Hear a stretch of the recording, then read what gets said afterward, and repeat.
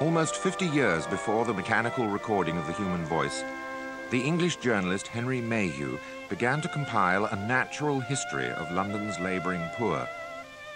He roamed the streets of mid-19th century London, armed with nothing more than patience, shorthand, and what seems to have been a remarkable ear for the peculiarities of idiomatic English. He recorded the witness of several thousand men and women who plied their meagre and uncertain trades in the Victorian metropolis. Mayhew hoped to extract some large-scale scientific generalization from the inquiry, but in the event he was overwhelmed by the sheer quantity and richness of his material, so that by his own standards the enterprise was a failure. But Mayhew's failure turns out to have been our good fortune, because of the unprecedented archive of personal experience which he bequeathed. Without the benefit of a tape recorder, we can virtually hear the anonymous inhabitants of a world that we have now lost. An intelligent and trustworthy man, Mayhew reports, computed that not 2 in 10 costermongers had ever been in the interior of a church. But when Mayhew pursued his inquiries with this coster girl, he found a surprising amount of scriptural knowledge, most of it garbled, when he asked her about religion. Only last night Father was talking about religion. We often talk about religion. Father has told me that God made the world, and I've heard him talk about the first man and woman as was made and lived. Must be more than 100 years ago now, but I don't like to speak on what I don't know.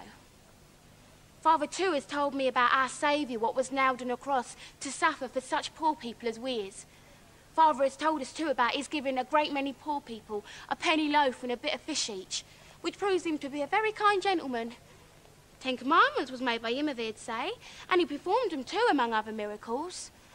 Yeah, this is part of what our Saviour tells us. We are to forgive everybody and do nobody no injury.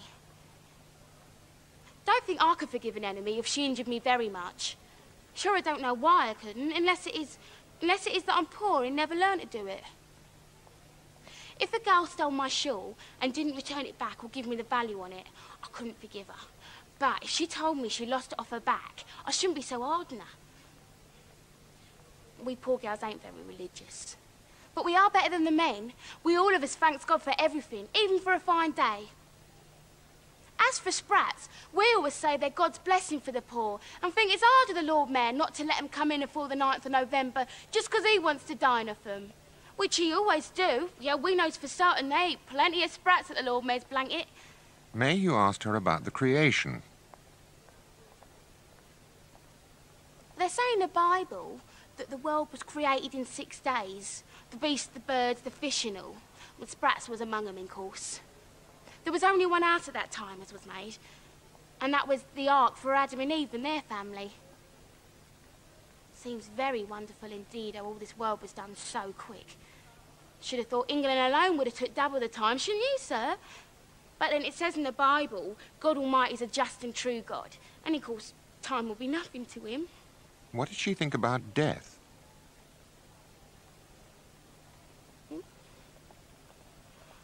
Well, when a good person's dying, he says, the Lord has called upon him, and he must go. Can't think what it means, though. Unless it is that an angel comes, like when we were dreaming, and tells the party he's wanted in heaven. And where was heaven, then? Oh, I know where heaven is. It's above the clouds. And they're placed there to prevent us seeing into it. That's where all the good people go. But I'm afraid there's very few costers among the angels. Especially those that deceives poor gals. Mayhew then asked her about the phrase, world without end. What did she make of that? Nah, I don't think this world could well go on forever. There's a great deal of ground in it, certainly, and it seems very strong at present, but they say there's to be a flood on Earth and earthquakes, and that'll destroy it. Earthquake ought to have took place some time ago, as people tells me. Never heard no more about it. If we cheats in the streets, I know we shan't go to heaven. But it's very hard upon us, for if we didn't cheat, we couldn't live, profits is so bad. It's the same with the shops. I suppose the young men there won't go to heaven neither. But if people won't give the money, both costers and tradesmen must cheat, and that's very hard.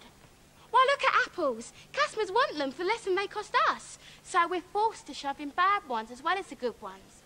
And if we're to suffer for that, well, it does seem to me dreadful cruel.